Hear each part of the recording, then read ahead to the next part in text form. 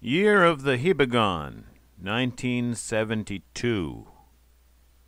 Hibagon, Japanese Bigfoot. Now these beings have been known and recorded here by various names for centuries. But there was a space of years when some of them seemed to become a little bit bolder, or less disciplined, or less comfortable in their environment, and they allowed themselves to be seen by dozens and dozens of people here in Hiroshima Prefecture. And I have an idea why, but that's another video.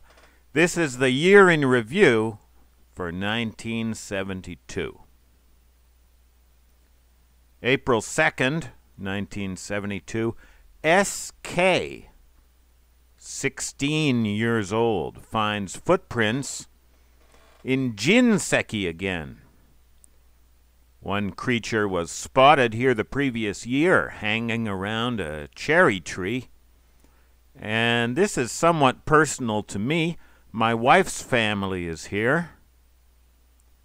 And 2 years ago, I found a Hibagon stick structure here, deep in the woods, off trail.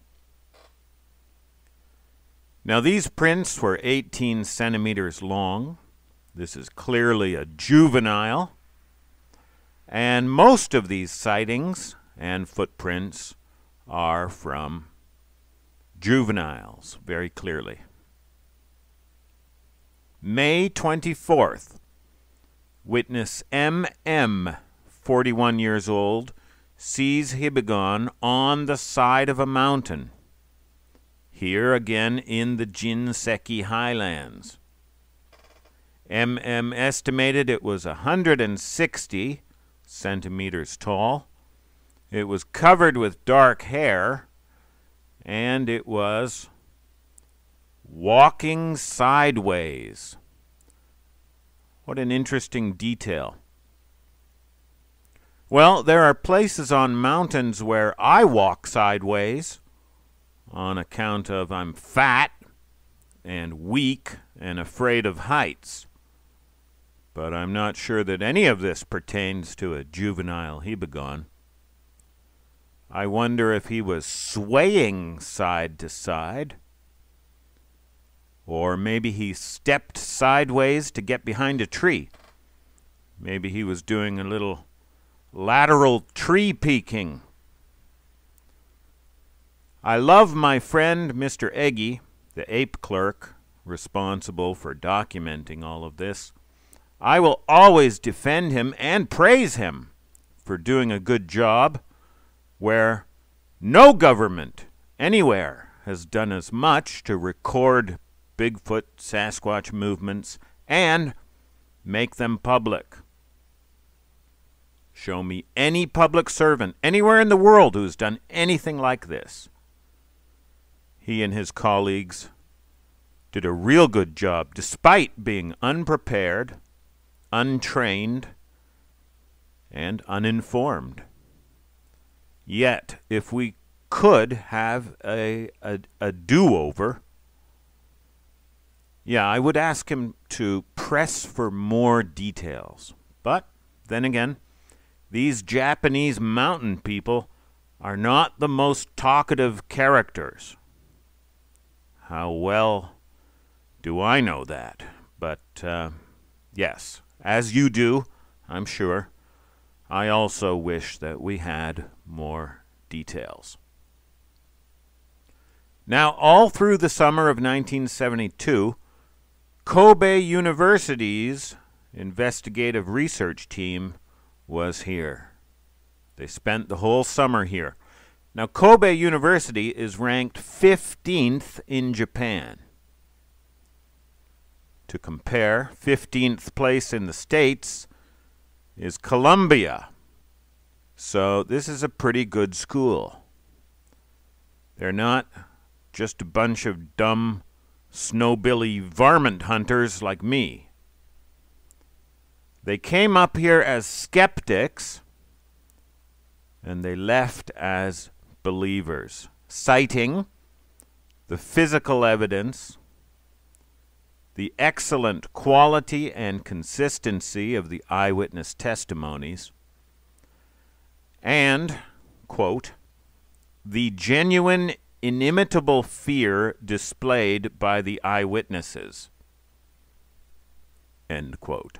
Something that I can relate to, having felt, true fear on my failed foray to the solar calendar vertex.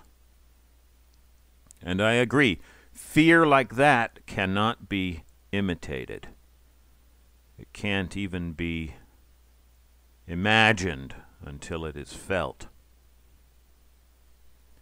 August 14th, 1972, T.K., 23 years old, is leading a troop of Boy Scouts. Yes, they have Boy Scouts in Japan. Now, the Scouts found a track of footprints and followed it for 1.5 kilometers. That's almost a mile. This was in the prefectural forest on the backside, the whole north side of Mount Hiba. That's where we climbed Mount Hiba last November. These prints were 25 centimeters long, so that's a quite bigger creature, possibly even a mature female. November 7th, witness R.I., 26 years old, sees Hibagon in Hiwacho, Mitsugaichi. That is on the western slope of Mount Hiba, right where our colossal solar calendar is located. Now, he said that the creature looked like a gorilla. It was covered with black hair, and it had black eyes. Boy, I have to wonder how close R.I. was. And here is a key detail. He said that the creature was trampling trees. We've seen quite a few reports now of Hibagon trampling grass, trampling trees, trampling corn. And November 29th, witness T.I., 35 years old, finds footprints east of Mount Hiba, on the other side of the mountain, near the Rakanohara River. Well, well, well. Look at this. Hibagon Protection Area. And you know that the greatest concentration of sightings was here, along this road and river. He followed this track for 700 meters. That was awfully brave of you, T.I. I don't think I'd have the stomach to do that. I know I wouldn't. These prints were 16 centimeters, so we're back to a very young juvenile who's, I'm sure he's gotten out of his crib, out of the nursery, and he's gone wandering where he ought not. Naughty Hibagon. That's a bad, bad Hibagon. And that is the year in review, 1972. More on this megalith that I found on Mount Zhao. I think it is a New Year stone, all set to light up at sunrise on the ancient New Year day, which is next week, next Friday. I told my wife I was thinking of climbing up there next Friday morning, and she reminded me I have care of our younger daughter that morning. I got so excited about this megalith, I forgot about my daughter. So next Friday is out. However, my sun table tells me that sunrise will be at the same 109 degrees for 3 days, Friday, Saturday, and Sunday. So I'm thinking of going up there next Saturday morning. It's maybe Friday would be better, but Saturday morning is still 109 degrees. I don't know how super duper precise this machine is, but I don't think one day will make a great difference. If I start around 4 a.m., I should be able to get in place well before sunrise, get the camera set up and pointed on the rock, and start recording video maybe, I don't know, half an hour before sunup. I suggested to the wife that the girls could sleep over at Grandma's, and then she could come with me, but she reminded me that our elder daughter has school on Saturday morning. So I'm going to see if I can find a friend who wants to climb a mountain in the dark, in the cold, to go see an old rock with me. I'll let you know.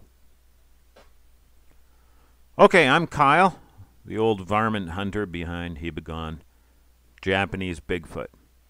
Your world authority on all things Hibagon.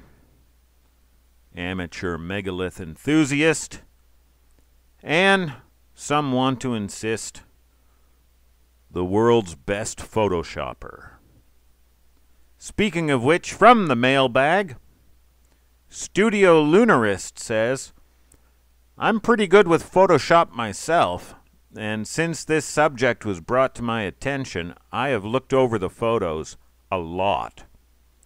I think the human mind is immediately drawn to seek out fraudulent things, especially when it doesn't fit their own narrative, and even more so when it comes to legendary discoveries of mythical descent. But I can honestly say I don't see anything artificial in the photos. Although they aren't crystalline quality, that doesn't matter. It's a beat-up, hollowed-out corpse of something not humanly registered in the animal kingdom thus far. Well, Alex, maybe you're not quite as good with Photoshop as you say you are. Maybe I am the Photoshop genius of Photoshop geniuses. Or, yes, maybe these photos are real. Smorgasbord, doing extra study for extra credit, reports that in 1685, astronomer Shibukawa Shunkai rewrote the 24-season Chinese calendar, and it became 72 seasons, which recognizes the constant movement of the natural world. Imagine the undertaking of spending an entire year noting plants, insects, birds, weather, etc. I wonder what things Shibukawa-san observed that he did not include in his calendar. New stick structures appear. Bark stripped from trees higher than a man can reach now. Corn plants become flattened.